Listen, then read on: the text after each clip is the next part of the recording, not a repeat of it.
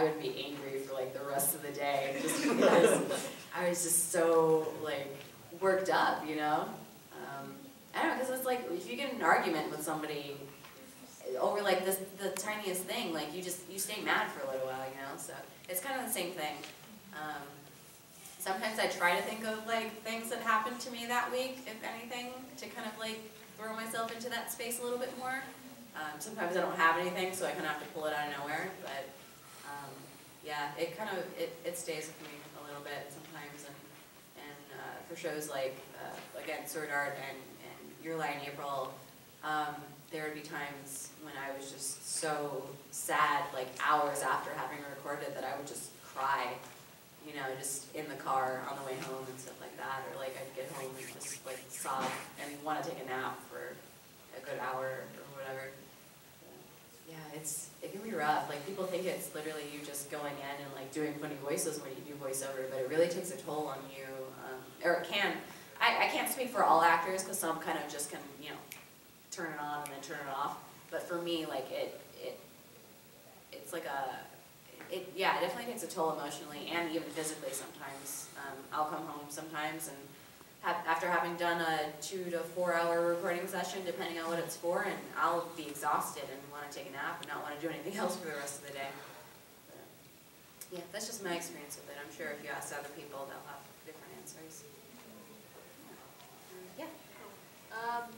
Like, what's been like your most favorite experience with like other voice actors? Like, and I think you've worked with Todd and Patrick Seitz and other people before. What's been like your favorite person or a couple of people that you know do work with?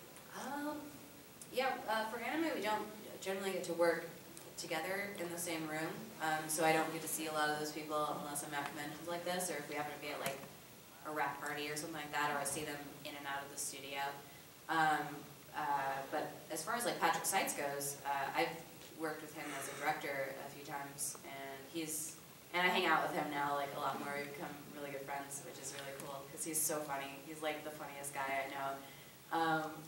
But as far as like being directed by him, sometimes he'll throw out the weirdest direction, and it'll make you give him the perfect take right after he gives it to you. Like there was this, I think it was maybe for, I did work on the God Eater game that just came out, and I forget what the line was, but he's basically like, pretend you're the coach of the volleyball team, and your nephew is like, you know, down on himself, and you're trying to like cheer him up again. And I'm like, okay, like, alright. I'm sure he's told me weirder directions he's given other people, but I can't remember them right now. You'll have to, if you ever see him, you'll have to ask him his weird direction stories, because I'm pretty sure at least his girlfriend has them all written out in a book, which they should release, I think. They should print that book.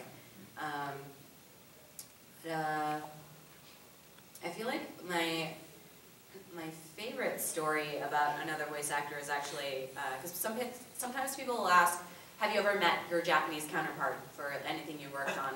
So I've actually met the seiyuu who does Ryuko's voice. I met her at Anime Expo 2 or 3 years ago when we were doing this big Kill la Kill event.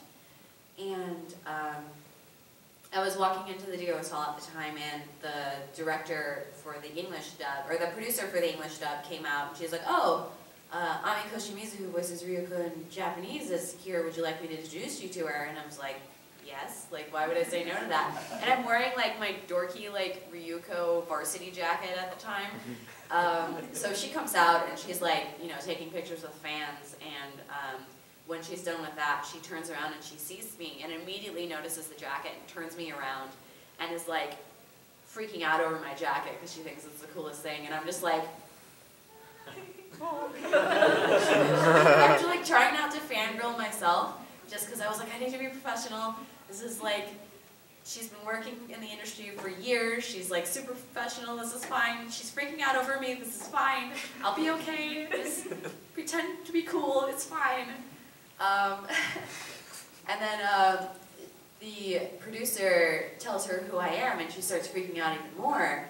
So she wants to like take a picture with me and stuff like that. So we take a picture. And I don't speak Japanese, and she doesn't speak very good English, so we had to have our conversation translated between us. And it was a short conversation, but I'll never forget that apparently she had said that she was glad to have somebody share her pain. So as far as like the screaming goes, so that was like really cool. I think that she said that, and we had after the big actual Kill la Kill event that we had, we all went backstage and took pictures with cosplayers and the singer for one of the themes and the Japanese voice actors. A few of us were there. Like who was it? I think it was me, Dave Vincent, Patrick Seitz, Christine Marie Camanos, and Sarah Williams. And we all went backstage and, taking pictures. And she kind of like calls me over and she tries to talk to me, but there was no translator nearby, so I have no idea what she said to this day, but I was just like, oh my god, we're like best friends now. This is cool. Yeah, that was really special. Just like a side question, have you ever like met or friends or acquaintances with like Vic? Yeah, I did a con with Vic. I'm sure I've done one before this, but we had dinner together at a con with other people at Anime Vegas? Otakon Vegas? I don't know him too well, but he seems like a nice guy. I like a lot of his work. But it's really cool, just being in his presence sometimes. Because he's so, he's been working forever. I think one of the first things I knew him for was, I don't know if anybody saw Sayuki. Sayuki was like one of my favorite shows way back when. He plays a character named Kogaji, and I was like, oh my god, it's that guy. But yeah, it's cool being in stuff with him because he's been around for so long. But, yeah. Yes. Okay, so how was it like working on 7 Days? Oh, 7 That's like Days. actually one of my favorite things. Oh yeah, 7 Days Sentence. That one's a really popular one. Like I was really surprised how popular it was, but I guess because it's so easily accessible on Netflix. It was really fun. I had never heard of it before we started working on it. I actually did not audition for the show at all, which kind of made me upset because I really wanted to audition for Hawk, because I love Hawk, the little piggy. But Deanne ended up being really fun. Like they just ended up casting me as Deanne because of other work I'm assuming that I've done. And she's really fun and cute. And I am slightly mad at her though because she's like obsessed with Meliodas, and I'm like, why? He doesn't. He's a scumbag. Like Kim loves you for who you are, and you're worried about like Meliodas not liking you because you're a giant woman. It's like, no, just love King. He loves you. Right? At least, if not King, then Hauser. Like, Hauser's probably the second, Hauser, whatever. But King and Deanne. That's all I care about. Hopefully, I don't know if we're doing the second season yet. Like, that hasn't been confirmed. But I know they're doing